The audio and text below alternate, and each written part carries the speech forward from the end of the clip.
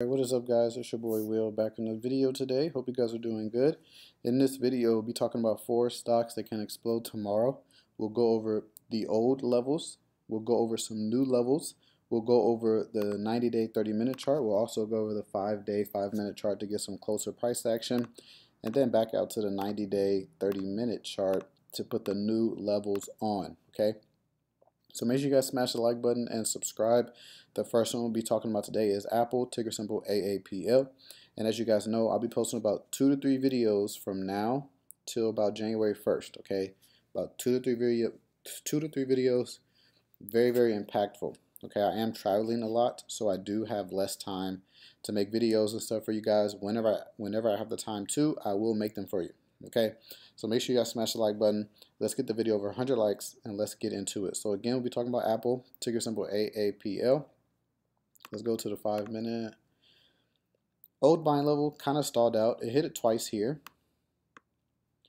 1 time, 2 times, 3 times. Okay, so after it did that, the buying pressure was kind of stalled out. So you could tell it broke here. And then here, buying pressure did come below it, came back down a little bit, and then went higher. Something that I teach you guys in the VIP section. It just did it again, as you can see.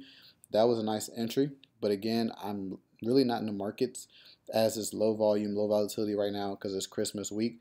But it did go all the way to the resistance level that I had up here, and you can see it kind of stalled out at the resistance level. So levels did hit perfectly. So let's go back out to the 90-day, 30-minute chart, and then I'll give the key levels for you guys, okay? And I also think in the morning, I'll probably post about 4 videos within probably like real close to each other on a couple penny stocks that I see. I'll post them in the morning before the market opens, about 4 videos, so make sure you stay tuned for that. Now, for buying pressure, Apple is up a little bit, up about 30 so cents. I'll probably be looking at 176. So 176 will be a buying level that I'll be looking at. So let me go ahead and put that on the charts. And then around that 176 level, only options, okay? Only options, because shares, you would have to get a big move for to be profitable on those shares. But around that 176, I'll be looking to exit around 180, okay?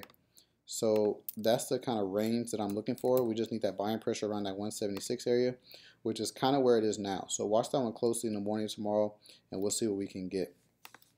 Second one is Ford. Okay, we have some old levels on Ford, old buying level. We can stay at the 30-minute chart. Had a little push off of it. Okay, came back down, kind of stalled above it, but really nothing happened with Ford. So new levels I'm kind of looking out for on Ford. I don't want to make the video too long. I'll be looking for some pullback around like $20. So kind of where price is now, and it's already pulling back a little bit. It closed around 2014 and it's pulling back to around 2003, something like that. So I am looking for buying pressure around that 20. Looking for options, okay, and then looking to exit those options at about 22. So let's put 22 on here. And that's really the only levels I see right now on Ford. Exiting at 22, buying at 20. Make sure we get that buying pressure confirmation, okay? We don't just buy because the levels hit. We always wait for that confirmation, then we enter. Third one is Carnival Cruise Lines, ticker symbol CCL. We have some old buying levels right here. Hit it once, twice, kind of broke it a little bit, really stalled right here until we had that push off right after the earnings. Okay, earnings kind of pushed it off. So let's go ahead and then it didn't show any resistance at this resistance level, and then it turned to a support and went higher. So that's also something I'm looking at for some bullishness also. Okay, so CCL, I want pullback around $20. I'm looking for buying pressure on CCL. So let's go ahead and mark that. Okay, let's zoom out a little bit. So 20, and then I'll be looking to exit of about 22. that'll be about a 10% gain on shares. And then for options, probably be a bigger percentage. I don't know which options I want yet. I need to see that pullback first to know which ones I want. So just make sure you're in the buy and sell Discord group where I show you guys what I'm buying and selling for options and shares. Make sure you join that link below in the description. We do have VIP and we have regular signals available. Okay. And the last one is Advanced Micro Devices, ticker symbol AMD.